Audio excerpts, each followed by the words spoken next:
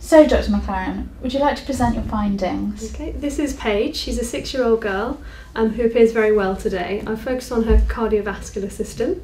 On general inspection, she has no cyanosis and no respiratory distress. My positive findings were a systolic murmur heard all over the precordium with normal first and second heart sounds.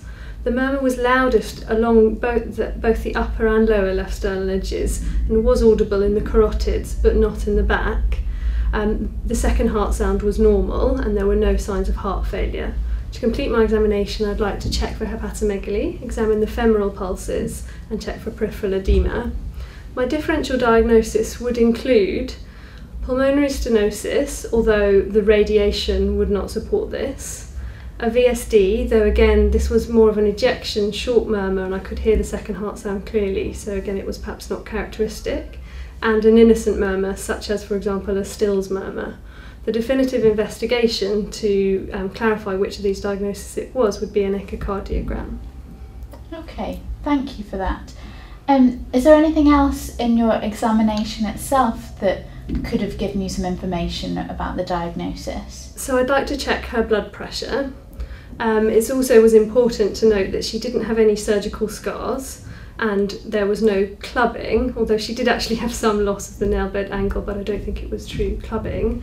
So these help to demonstrate that it wasn't cyanotic or complex congenital cardiac disease. I could have asked her to do some more manoeuvres, so if the murmur was quieter or disappeared in certain positions, that would support it being an innocent murmur. Mm-hmm. And anything else you could check to support that diagnosis if it was innocent? So I could check her blood pressure, did I mention that? Mm-hmm. Check for radioradial delay, radiofemoral delay. Her pulse was in the normal range. I didn't mention that in my presentation because I focused just on the positive findings, but it would be nice to demonstrate this and check her oxygen saturations even though she wasn't clinically cyanosed. And Paige is 6 years old, you mentioned. Yes, so I'd like to plot her on an appropriate chart for her height and weight, although she does appear relatively well grown, perhaps on the slightly smaller size for her age. Okay.